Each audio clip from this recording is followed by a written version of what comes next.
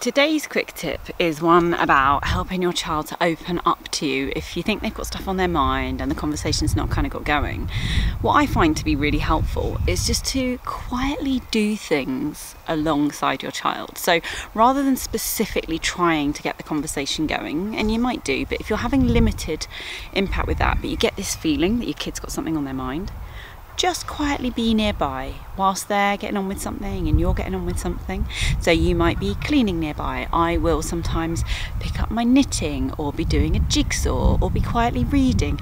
Be doing something that shows that you're busy, that you're kind of occupied, but you're not uninterruptible. So your child knows that you're there should they wish to start speaking to you.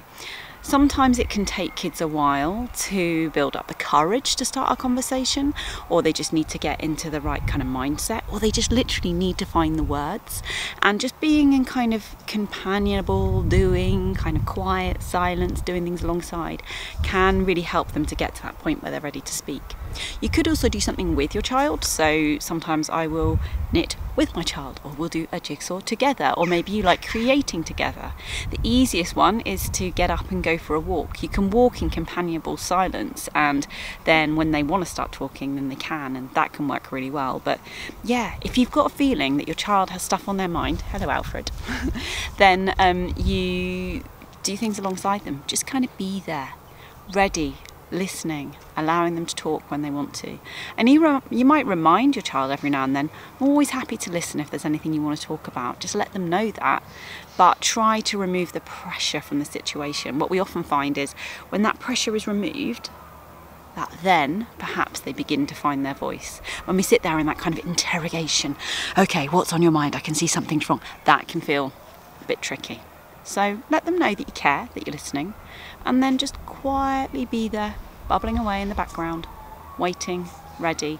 And if they do start talking, just listen, take it on board, try to understand, ask your open questions. I hope that that's helpful. I would love to hear from you. Leave some comments telling me what kind of things do you do alongside your child in order to encourage them to get talking. What things do you enjoy doing with your child together? And do you have any other tips for getting kids talking when you think there's something on their mind? What's worked well for you? If you're finding any of my content helpful, please consider giving the video a like, a subscribe and a comment, and maybe head over to my Patreon channel and think about following me there too. My patrons are the people who are going to enable me to really focus in on creating more content around supporting you to support your child. This is where my true passions lie, and getting a decent following there and a community there who will support me to create that content will enable me to do more of it, which I hope will help all of us. Till next time.